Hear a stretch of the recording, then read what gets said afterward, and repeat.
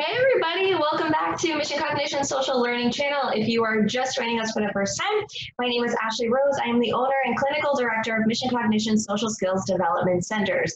We teach play and social skills utilizing the science of applied behavior analysis, and I utilize this channel to disseminate information to all of you about various topics related to that. So today, I wasn't quite sure specifically what I wanted to talk about, but we've been doing an alphabet theme, if you're catching on by now, and we are up to letter G. So we posted a poll on our Facebook page. Should we talk about goals or should we talk about generalization? It was almost a 50-50 split.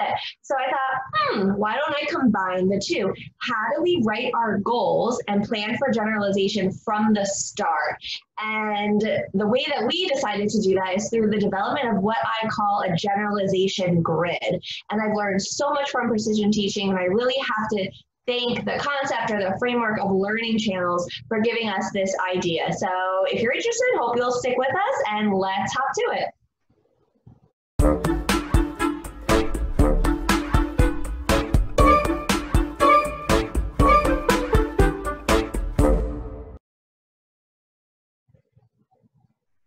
When deciding to focus on a skill acquisition program or a behavior reduction program, generalization is our ultimate goal. So it's so nice to see a reduction of that challenging behavior or the display of a new skill in our classrooms or in our centers or in homes, if that's where you're providing the service. But if that individual is not utilizing that skill when it matters most, so in the natural environment without your level of support or without your prompts, with a variety of people in a variety of situations with a variety of stimuli, that skill is not generalized. So it's going to be of limited utility for that learner. So we need to continue to work on that. Fortunately, there's things that we can do from the start to program for generalization from day one before we even begin our teaching. If you're going to put prompts in place, for example, before you put those prompts in place, you better have a plan for fading them. If you're going to teach a new skill, you need to have a plan for how you're going to teach that to generalize to other people, places, and things. Again, utilizing that skill when, where, and with whom, it really matters. So what I was finding in our center is, hey, I know that there are scientific ways to program for generalization, but are we missing the mark in some way when we're writing our goals? And for today's episode, because I'm merging the two topics, generalization and goals, I want to really make this very specific so that it doesn't make our video on and on and on and on, lasting an hour longer, which I could certainly talk about the topic that long. But to keep it brief, I want to make it specifically about role playing. So in our centers, for a certain population of participants, we utilize BST, Behavioral Skills Training. And if you're interested to learn more about BST, just drop me a comment below and we can plan a whole episode on it. Within BST, you have the following components: instruction, modeling, rehearsal, feedback, and then your in situ assessment. So your role playing is where your participants are actually practicing the skills. So they're practicing in a fairly structured way. But you, as the instructor in our center, we call staff facilitators. You as the facilitator need to plan those role plays. How are they going to practice the skill in your center or in your clinic? The way that they're going to practice is what's going to support you in making sure that that skill is generalizing to other places. So what I was finding is I knew that I was doing it, but I didn't have a formal way to train staff on it. And I felt that it was really a barrier to helping our staff to be more autonomous in their goal writing. So I'm thinking, how can I write a TA for this? How do I get this out of my brain and onto paper? So I started to do a little bit more reading up on precision teaching. And I went to a couple workshops and a couple of conferences, and I got to give a shout out to Amy Evans, who really stayed on top of me and was sending me a ton of great resources. I'm so appreciative of that. So within precision teaching, they have something called learning channels. So I'm not confident enough in my skill set to explain that to you in great detail, but I'll tell you the gist of it and how that served as a springboard or framework for the development of something that we call a generalization grid. So with learning channels, we talk about input and output. So an example would be see, say. So I could see the word cat and I could say the word cat. I could hear a sound that a cat makes and I could say the word cat. So hear, say, see, say. I thought, oh, wow, that's extremely helpful for planning our role plays. I'll give you a concrete example. One of the skills that we were looking to teach our teens was offering help.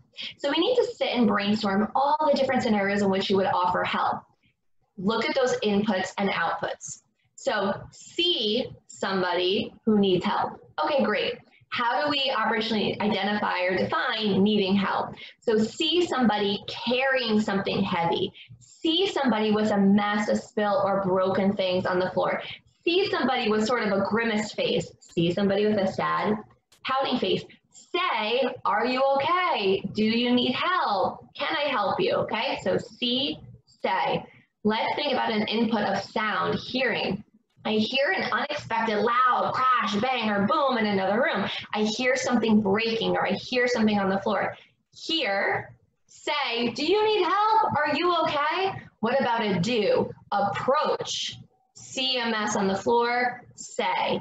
So we're basically utilizing the senses in that specific example. So that informed our role play. So we practice all of those scenarios in our center. We would have staff walking down the hallway, falling and holding onto their ankles, smashing into walls, dropping things. So we really get into these role plays because the more realistic you make it, the better you're doing at programming for generalization to the real world. So that's multiple exemplar training, all of those inputs and outputs.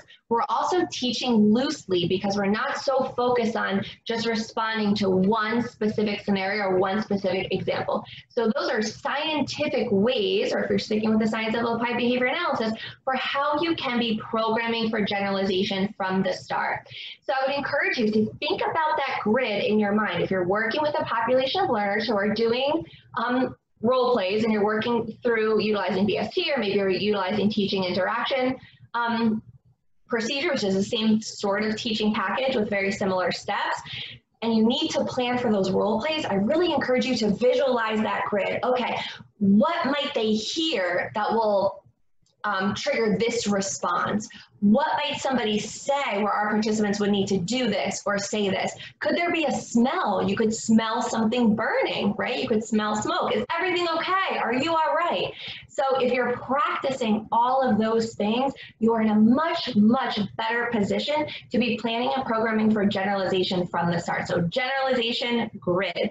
Hopefully this was really exciting for somebody, because I know that I was so thrilled to be able to see all of this come together. So the idea itself was exciting, but more exciting was to be able to give something more formal to our team members so that our facilitators could be much more autonomous and confident in their goal writing and in the way they set up those role plays. So absolutely look forward to your feedback, look forward to your comments. If you're able to try it out, or if you have anything to add or ways to expand, drop us a note. I definitely read them and we'll certainly respond. If you have not subscribed already, please do so. We very much appreciate that, and just encourage us to make more videos and continue to disseminate this information to you. Thank you so much, and we'll see you in the next episode.